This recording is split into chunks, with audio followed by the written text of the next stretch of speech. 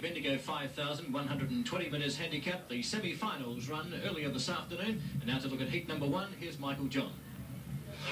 We're ready now for the first semi-final of the Bendigo 5,000. On the far side, in the red jacket, R.A. Kersop running from 4 metres. John Evans, last year's winners, in the white from 5 metres. In the blue, R.P. Roll, 5.5 metres. In the yellow, I.P. Marchesi, 8.25 metres. And the limit man in the race, Mark Thomas, off 9.5 in the green jacket. They're in the starter's hands. Over now to Eddie Bush for his call. This is the first semi-final. First semi-final.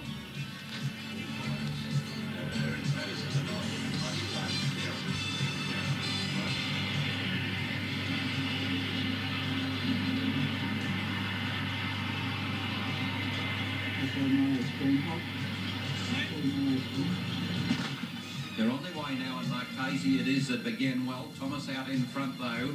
Further back behind him then is Wolf, followed on by Kersop and Evans. Marchesi gets to the front, Kersop going home hard. Marchesi in the yellow, Kersop in the red at the completion of the first semi-final.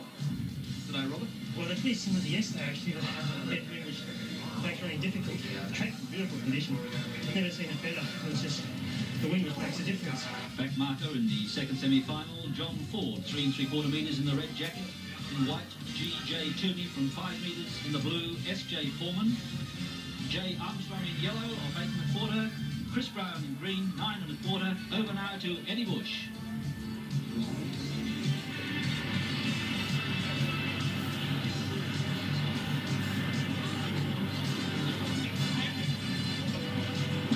They're on their way now, and Chris Brown, it is away from Jeff Armstrong, further back to Foreman, followed by Toomey, then further to Ford, taking up the running in the centre as Foreman, but Ford coming home too well for them, and the young amateur Ford has taken it out. Now in the third semi-final, the back marker is D.W. O'Brien in the red, 3 1/4 metres. Chris Pegg is off 4 3/4 metres in white. A.J. Grimer, the favourite, is in blue, of 6 metres. G.W. Kendall, another good runner in yellow, of 6.5 metres. And the limit man is H.J. Karatz, off 9 metres. Fastest qualifier of these semi-finalists is A.J. Grimer, the runner in the blue jacket. He's the one to watch, and I think it'll be a race between A.J. Grimer in blue and the runner in yellow, which is G.W. Kendall. Over now to Eddie Bush. They're on their way, and Aidan Krutz, it is away from Kendall, further back to Grimer, who began well. Then further to Pegg, followed on by O'Brien. Kendall, it is out in front. Grimer can't get to him, and Kendall's going to have an easy victory. Easing down Kendall from Grimer at the completion of that, the third semi. Third semi-final of the Bendigo 5,000. Glenn Kendall. Glenn, that was a pretty impressive win. You seem to have them covered almost halfway down the track. Oh, I felt good. It's a beautiful track to run on. It's just like running on carpet. Got a good start out of the blocks. Hadn't covered pretty well from the start. This will be an interesting semi-final, and my favourite runner, Andrew Douglas, was very impressive yesterday in the heats. The back marker, Andrew Douglas in red, 3 1/4, to be hard pressed by M.A. Clemson in the white from 4.5 metres. Over to Eddie Bush. They're on their way, and Weir it is away from Beaton, further back to start, followed on then by Clemson, then Douglas in the red. Gary Weir is nicely clear, then coming at him is Chris Starr.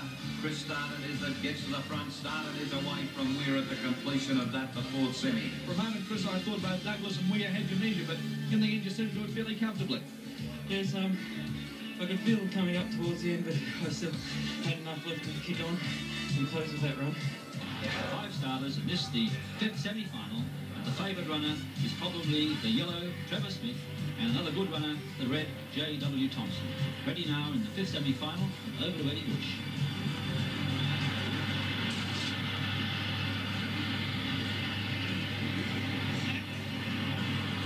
They're on their way on the 5th and final semi in the State Bank, and Smith has broken down. Jim Thompson, the back markers, he's in front already, and Jim Thompson, it is out in front. Whitehead, it is in second place, but Jim Thompson, the easiest semi-final victory you'd ever see. But Jim, that was a very, very easy win indeed. Yeah, I'm pretty pleased with that, Shane. I think we need to run after we came across here to Santa Tasmania on Friday. Flying across and driving up. Got a run yesterday and feel good today.